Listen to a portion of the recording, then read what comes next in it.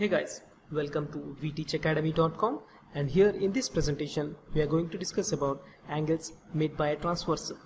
Now let me explain the concept with the help of a diagram given over here.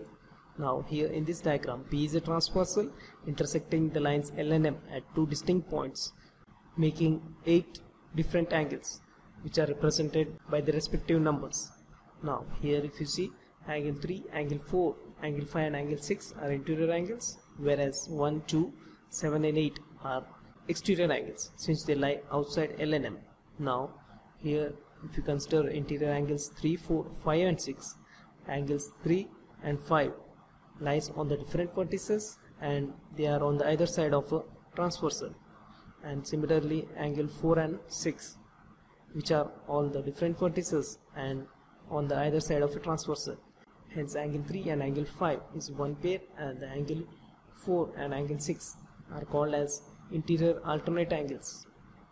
And now similarly if you consider the exterior angles 1, 2, 7 and 8, here angle 2 and angle 8 are on the different vertices and they both lie on the either side of a transversal, and similarly angle 1 and angle 7.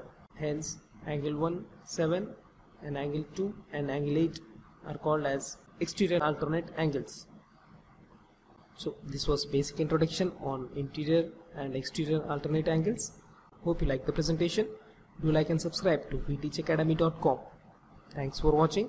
Have a nice day.